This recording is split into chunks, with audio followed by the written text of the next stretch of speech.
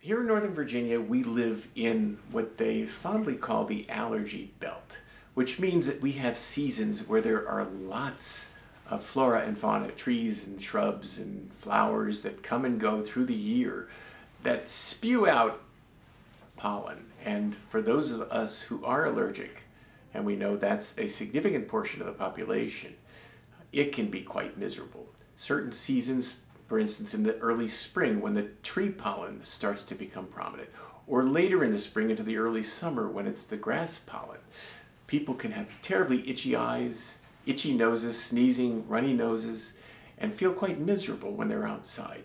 There are simple things you can do at those types of seasonal symptoms.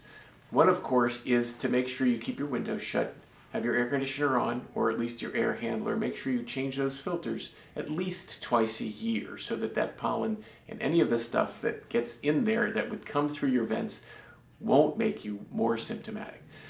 Another thing is, if there's lots of pollen in the air, it's all over your body and your hair when you come in the evenings. So make sure that you do change your clothes, and even still, if you can and you're exquisitely sensitive, take a shower. Rinse that pollen off your body. That'll help, and especially when you go to bed, you won't have all that pollen on your pillow that is going to make you symptomatic overnight. There are lots of allergy medicines on the market.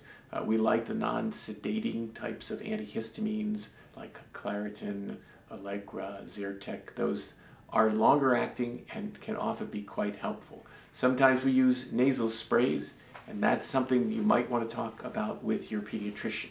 Pediatricians are expert in caring for kids with allergy, and certainly if you think your child might have allergies, come in and talk about it with us. Our website has links and information, www.vapg.com. Certainly we're happy to help you. Check out our website at vapg.com, where you will find out all kinds of information about your children through educational resources, videos, as well as learn about our offices and how to connect with us.